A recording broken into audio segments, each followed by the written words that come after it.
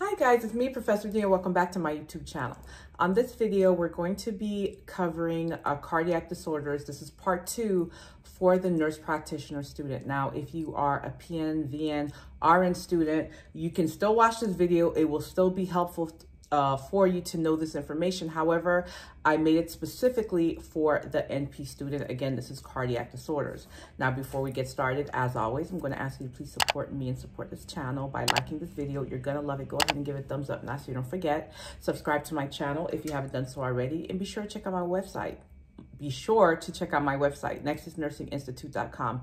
So many resources there available for you. You can sign up for a private one-on-one tutoring session with me, or maybe you just want to pick my brain about something. You can sign up for a consultation session. There are audio lessons available if you're a current nursing student. You're really struggling. You have to do really well on your next exam. See if I have an audio lesson that matches your upcoming exam. And of course, my Nexus nursing test bank, which I'm hoping by the time this video comes out, it will be published. I'm working very closely with my engineers to get this out and published for you. So watch out for that. This is going to be a great program for students who are studying for their boards and kind of feel like they're all over the place because there's so much to study. Kind of narrows things down on the important things that you need to know. So be sure to check that out. Again, my website, nexusnursinginstitute.com. Almost daily, you can find me covering a variety of nursing topics across my social media platforms, such as TikTok, Instagram, Facebook, YouTube. My handle is the same everywhere. I want to start off before we start with a prayer. If you're not into that, no need to send me hate mail. Just fast forward. That's all you got to do. If you are not operating heavy machinery, please close your eyes, bow your heads. Father God, thank you, Lord, for another day on this earth. Thank you for the breath of life in our bodies.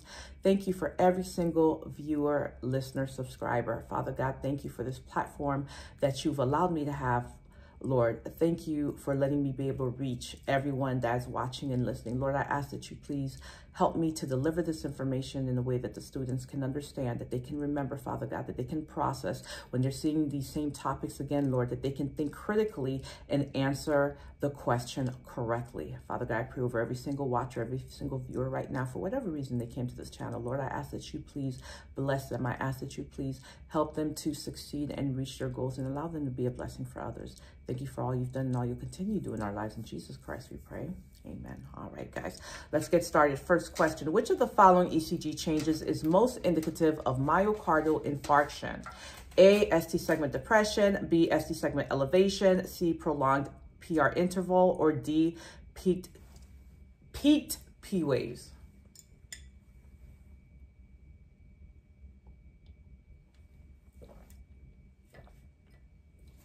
Okay, very good. I know you guys all got this correct. The correct answer is the ST segment elevation. That's your STEMI. But you need to know the others, okay? For testing purposes, you better know A, B, and C. So let's talk about it. A, ST segment depression. Where do we see that in ischemia? C, prolonged PR interval. What does that suggest? AV block. And then D, peaked P waves. What does that suggest? Right atrial enlargement. Make sure you know all 4 of these, okay? A patient presents with acute heart failure. Which medication should be avoided? A, metoprolol, B, furosemide, C, lisinopril, or D, carvedilol? What do you think? And the correct answer, guys, is a metoprolol. So they're telling us that this patient has heart failure. What medication is going to be contraindicated? It's a metoprolol. You need to understand that this beta blocker, it decreases the contractility of the heart.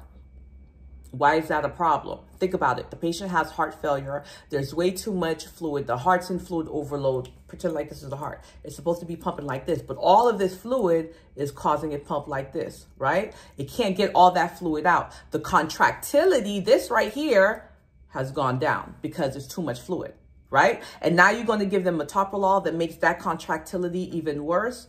Absolutely not. It's going to make the heart failure worse, right? That's why we love digoxin so much, because you give that patient digoxin to heart failure, it does what? The opposite. It increases the contractility. It's cardiac glycoside, increases the contractility, makes the heart contract even stronger to push out all that fluid. So we're not going to give metoprolol. Now, furosemide, that decreases the fluid overload. So patient with heart failure, that is something you'd expect to prescribe for that patient. Lisinopril, you also, if this patient has had heart failure long-term, this is something that would be beneficial for the patient with long-term heart failure. You may prescribe that for long-term. And carvedilol, here's the thing, this is for chronic heart failure, but for like an acute exacerbation, absolutely not. So carvedilol you may prescribe, but that would be for chronic, not for an acute exacerbation. And the question was asking us which one would we avoid. So all three may potentially be given, be prescribed to the patient depending on the condition. So when you guys are reading, not the case study, but the actual question where they give you the situation of the patient, it makes a difference if they tell you that the patient's in acute exacerbation, or this patient's had heart failure for over a year, or that the heart failure is getting worse. Like, you have to look at the context of the situation to figure out, okay, what you're going to prescribe for this patient. It makes a big difference, okay? Now, next question. Which valvular disorder is characterized by a mid-systolic click? Here are your options: aortic stenosis, mitral valve prolapse, aortic regurgitation, tricuspid stenosis. Mid-systolic click. What do you guys think? And the correct answer is B, mitral valve prolapse. So what happens due to those leaflets not closing the way they're supposed to, you hear that mid-systolic click. When you see that phrase, mid-systolic click, I want you to think of mitral valve prolapse. But guess what? You got to know the other options too, because I didn't write your exam.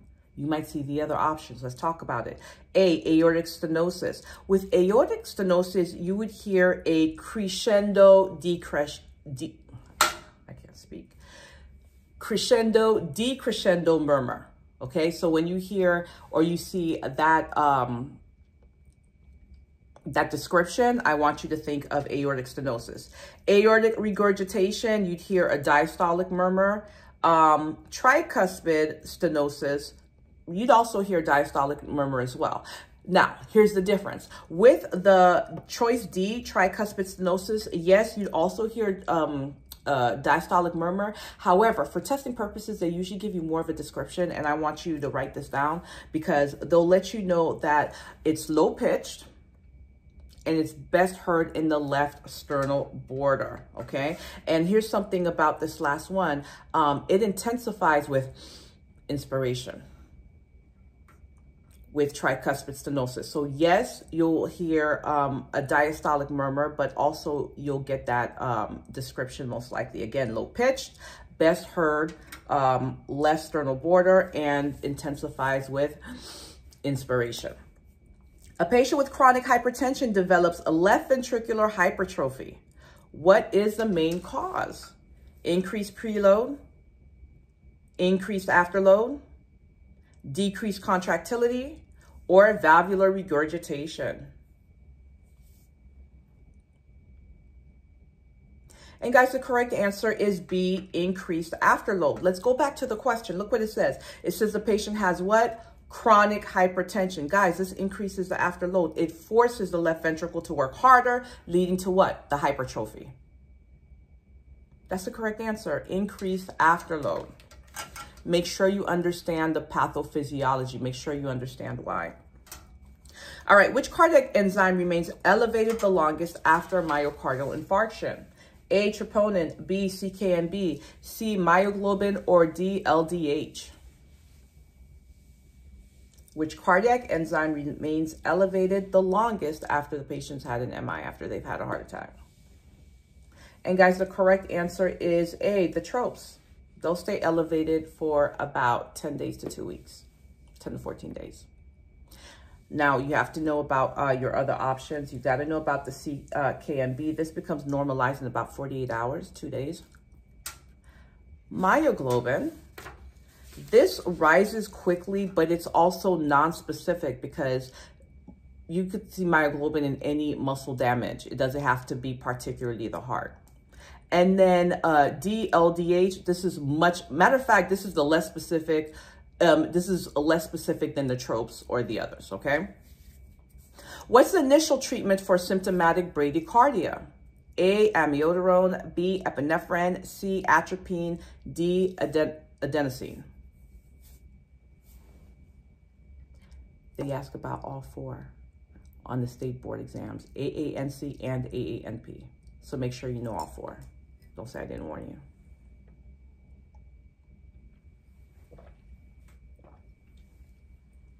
All right, the correct answer is A, atropine. Go back to the question. What does the patient have? Bradycardia. What does atropine do? It increases the heart rate. Okay, increases the heart rate by, oh my gosh, I'm sorry guys. It's been a long day and I'm drinking coffee and it's not working. What is the action of atropine? I know it increases the heart rate, but how does it do it?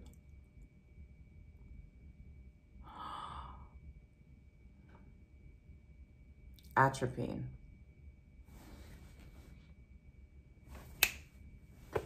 Blocking the vagus nerve. I'm sorry, it took me a second. By blocking the vagus nerve, that's how it does it. Professor D, do I have to know the action? Yes, you do. That's what I'm talking about it, okay? Other options, okay, we have amiodarone. What do we give amiodarone for? You need to know this. We give it for ventricular arrhythmias. Epinephrine. Now, here's the thing. With symptomatic bradycardia, if atropine was not here, we would have chose epinephrine. Okay, that is a viable option. However, if you have the option between the two and atropine's there, you're going to give atropine first, then epinephrine. This is our second line go-to after atropine. Both AANC and AANP, they are very, very big on first line treatment. So I'm telling you right now, while you're studying in your textbook, whenever you see anything that says first line treatment, first line drug, highlight it, underline it, put a star next to it, you need to know it. They are very big on preventative measures and first line treatment, okay? So anyway, epinephrine would have been number 2. And our last option, adenosine, we give this for SVT. If the patient's got supraventricular tachycardia, then you'd expect to order that. A patient presents with chest pain relieved by nitroglycerin. What is the likely diagnosis? Myocardial infarction, unstable angina, stable angina, pericarditis.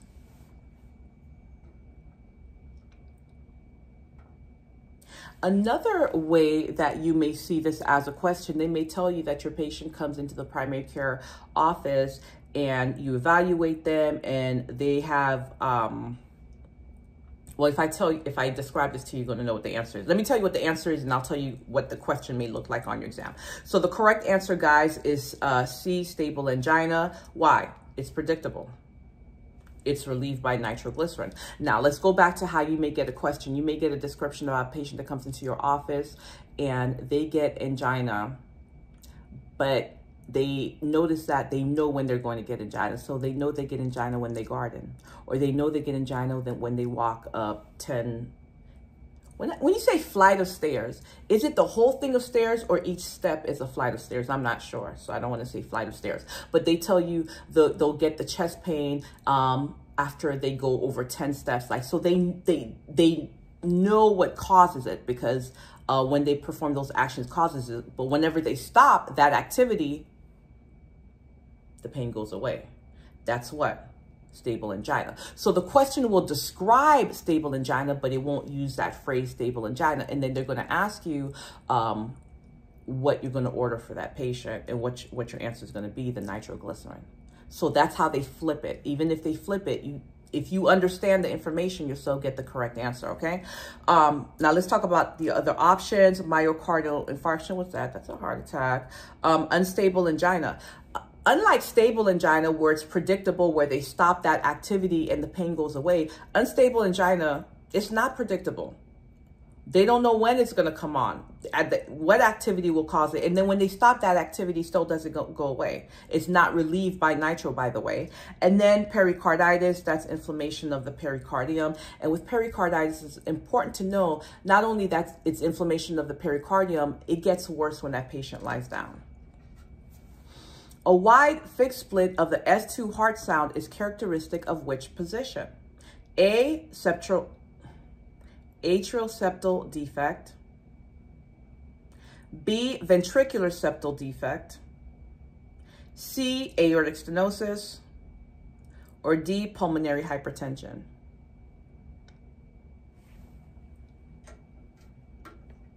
You know what I notice? When I'm tired or angry, my speech worsens. I'm sorry, guys. All right, so the correct answer is A, atrial septal defect. Okay, so let's go back to the question. Here's the description they gave us. Wide fixed split of S2 heart sound. When you see this, your brain needs to go to ASD, atrial septal defect. This is created from that left to right shunting of blood, okay? That leads to right heart volume overload, and then you have that split S2. Make sure you know that description. Which medication is contraindicated in heart failure with reduced ejection fracture? Spironolactone, diltiazem, lisinopril, valsartan. By the way, all those options, you need to know the drug classes for them. And guys, the correct answer is B, diltiazem, because of its negative inotropic effect, okay? Matter of fact, for this question, when they're asking about which medication would be contraindicated in heart failure with reduced ejection fracture, go ahead and add verapamil to that list. You need to know that for testing purposes. Calcium channel blocker.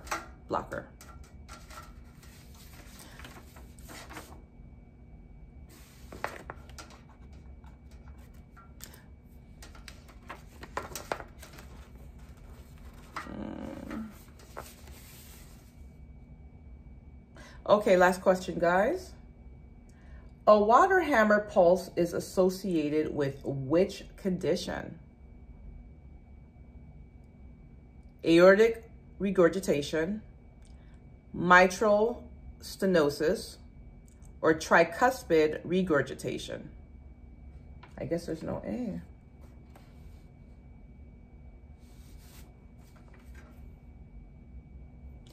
And the correct answer is B, aortic regurgitation. So let's go back to the question. They're talking about water hammer pulse. When you see that description, I want you to think of aortic regurgitation. So what happened is it causes a bounding, forceful pulse because of what? Rapid runoff.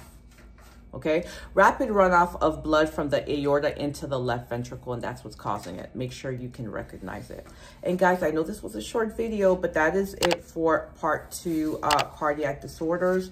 Part 3, cardiac disorders, should be coming up in a couple weeks, and because I'm trying to be fair and go in rotation. So we do PNVN, RN, then NP. PNVN, RN, then NP. So cardiac disorders part 3 should be coming soon. Thank you so much for watching this video, and you guys will catch me on the next video.